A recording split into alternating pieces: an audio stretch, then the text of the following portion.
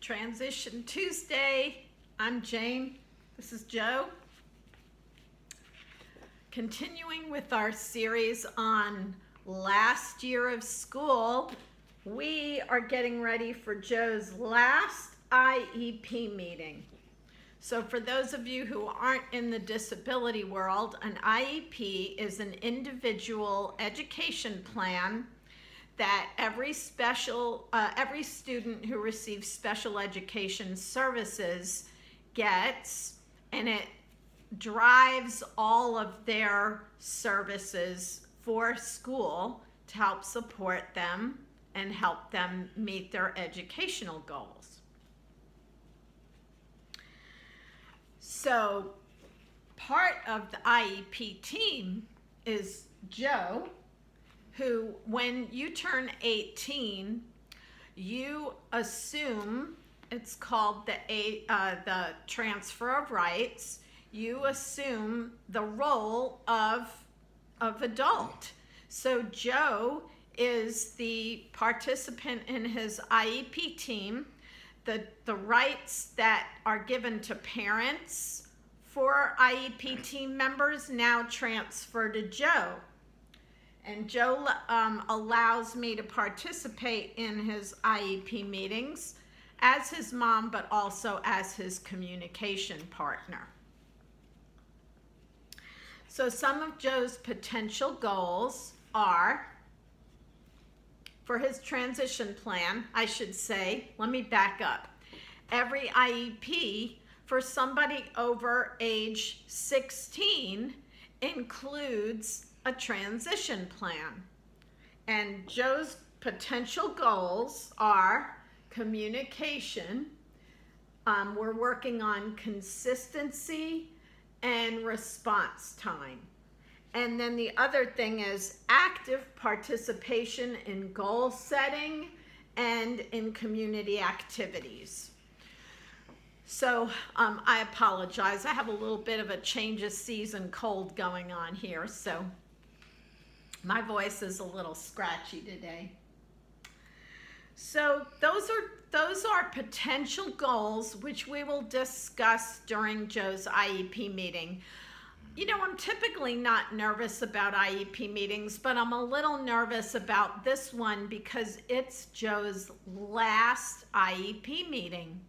When Joe turned 21 in August, it meant that this year is his last year of school, thus the name of this season.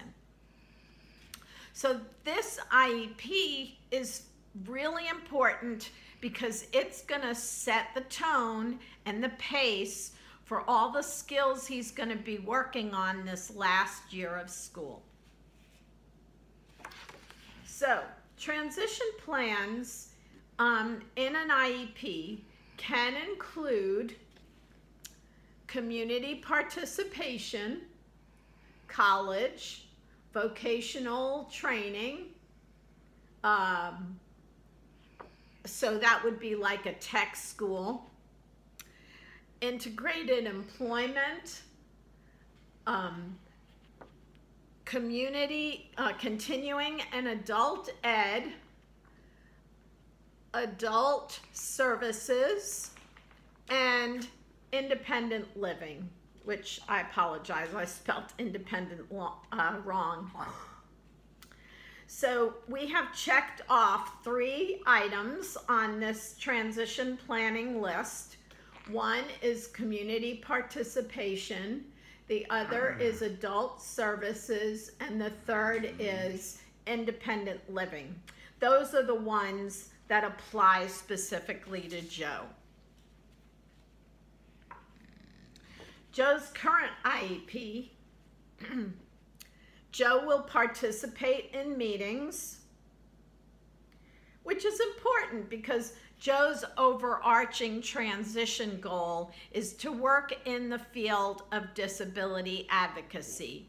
So going to meetings is a really big part of advocacy because you need to know what other people in the disability movement are doing. You need to connect and network People need to get to know Joe, and Joe needs to get to know them as part of that disability advocacy work. Joe will continue working with his mom on Transition Tuesdays with Jane and Joe videos. That's advocacy. Right now, this is advocacy. Go us. Some more things in Joe's current IEP transition plan are, after graduation, the student will work part-time with support in the area of advocacy training. Now, we have been doing that, and I'm going to break it down a little bit for you. In the category of community participation, Joe joins Community Strong, which is an online advocacy meeting every Monday with a Georgia advocacy group called Uniting for Change.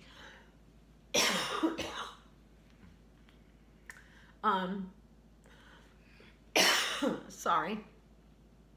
Joe joins Community Strong Zooms most weeks. Joe, do you like being part of Community Strong? Touch my hand or tell me with your voice. Do you like attending your Community Strong meetings? Yes?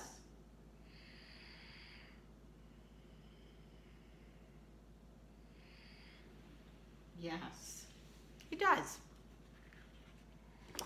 In the category of adult services, Joe has direct support professional services through his comp waiver. So if you want to know more about a comp waiver, we did a whole video on that under the playlist Turning 18. It's now in comp waiver episode 41, and I'll post it in the description. The comp waiver in Georgia provides direct support services for people with disabilities.